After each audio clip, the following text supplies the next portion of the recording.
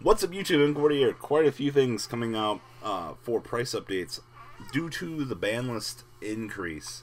Ban list has gotten a lot of prices spiking up recently, and unfortunately, we all know how these things tend to go. So, a lot of prices being increased. So, triple Terratop, you're looking at like $45 for a set right now, because of how crazy Burning Abyss is on this list.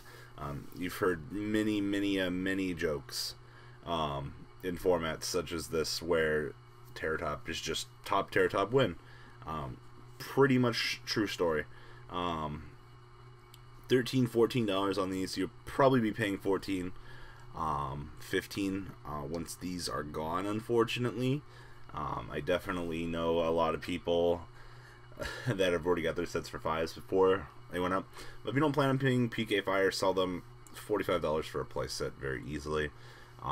Very crucial to the market if you're planning on making some quick money. Next up, Ghost Reaper. You're looking at $29 still for Winter Cherries. You might be able to snipe the 28s here, but once they're gone, I mean, it's only going up to 30. It's a hard counter to the meta. Probably one of the best viable hand traps we have currently in the game. Next up, Labradorite Dragon. This is one of the stupid things I continue to watch. This thing was so cheap. Now it's, once these two lightly played ones are gone, you're looking at $12 for level 6 Dragon Tuner. Next up, Cloak. Cloak's kind of holding a lot of value. $6 basically. If you haven't already got your Cloak, I'd recommend picking up your set ASAP. He didn't immediately spike up like Terratop, but Terratop's much more important to the combos, so keep that in mind. If you got these or you're holding on to them, you might want to move them now, or you might want to wait and take your chance. Lure of Darkness, baseline $10. Ulti's still $35. Ultra's $27.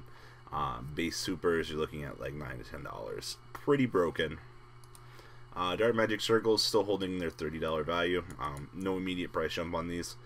Maybe come regional season 1 or 2 will squeak into top 16, maybe one top 8, but we'll have to wait and see. However, still, for a card that you need 3 of for the deck, very high. Crystal Wing still holding his value. I think he dropped $1 from his original, what was it, $39 a week ago. So keep that in mind. Crystal Wing's still holding a lot of value.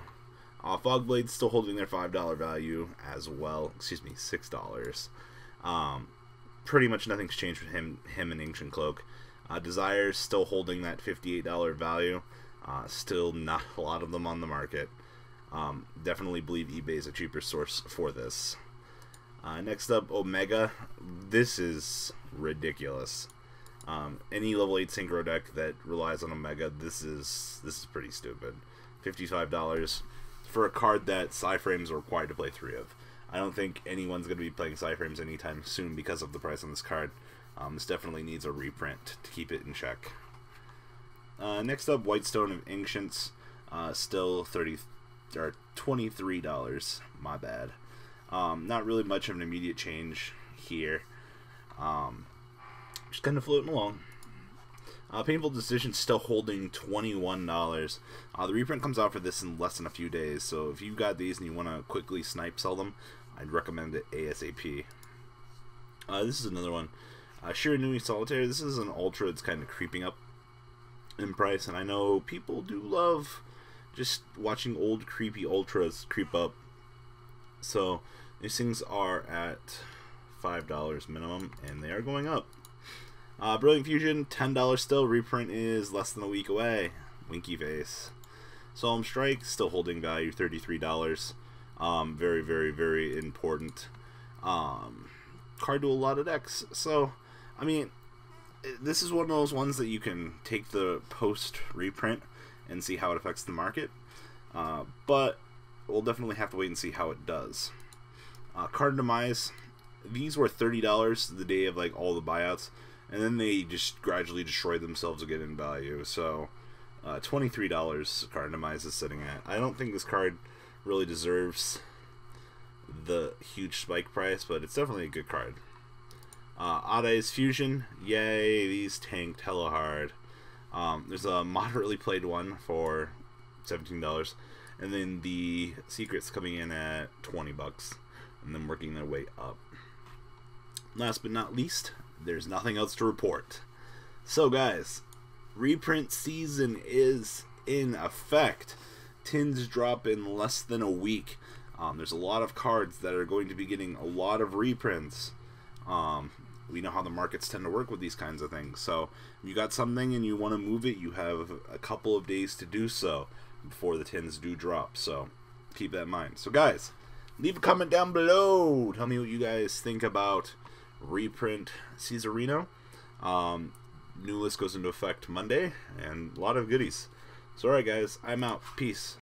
I hope you guys enjoyed this video. Please thumbs up this video to show your support.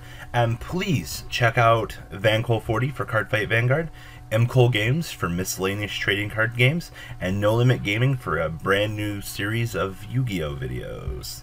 Thanks for watching.